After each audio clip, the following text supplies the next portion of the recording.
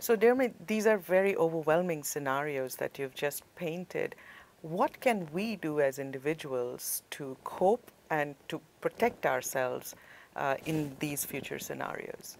Well, the good news is there's a great deal that we can do, and part of it is just being aware of the health risks of climate change. Now, if we know that it's a potential risk to your health if it's an extremely hot day, then it's possible to protect yourself by hydrating, by staying out of the sun, by paying attention to weather warnings. So we all as individuals have to become a bit climate smarter in order to protect our health. So that's number one.